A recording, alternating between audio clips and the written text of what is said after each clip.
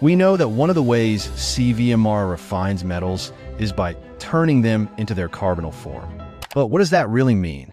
In simple words, when carbon monoxide meets certain metals under the right conditions like temperature and pressure, it bonds with them and forms a compound called metal carbonyl. These compounds can be surprisingly deceptive. Toxic. Their fumes are extremely dangerous to inhale. Oops. Liquid at room temperature, making them easy to transport in a controlled system.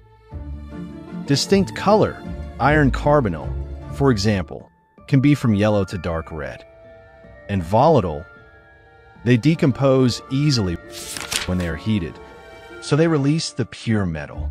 Every reaction at CVMR takes place in a completely closed-loop system, and nothing can escape into the environment. It ensures the total safety for workers and the surrounding community.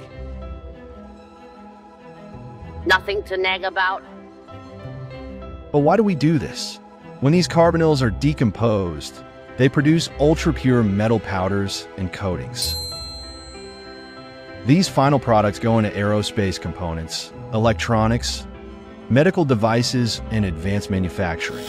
Well, in this case, what could be more important than purity? In the next episodes, you'll meet the player elements of carbonyl, carbon, nickel, cobalt, and iron. Join us to see how each one behaves in the world of metallurgy. See you shortly. All rights reserved by CVMR Corporation.